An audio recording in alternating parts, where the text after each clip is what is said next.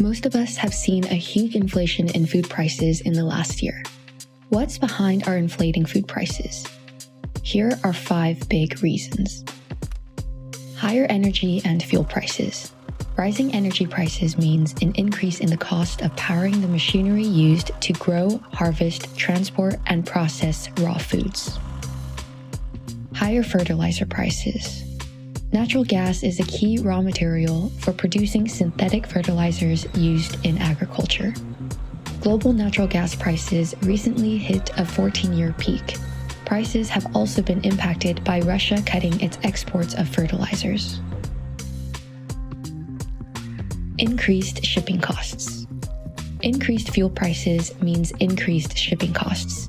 Countries that rely heavily on global supply chains will see higher inflation rates, particularly for high import countries, landlocked countries, island countries, and low-income countries. Weakened currency. Many countries now have a weakened currency relative to the US dollar.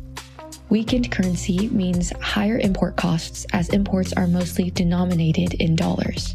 In 2022, the US dollar became stronger than the euro for the first time since 2002. Export restrictions. With the ongoing war in Ukraine, high energy prices, and short supply of fertilizers, some food-producing countries have placed limits on food exports to ensure they retain enough to feed their own populations. This helps boost local food security and keep local food prices down. But it restricts global food supplies, further increasing food prices in other parts of the world.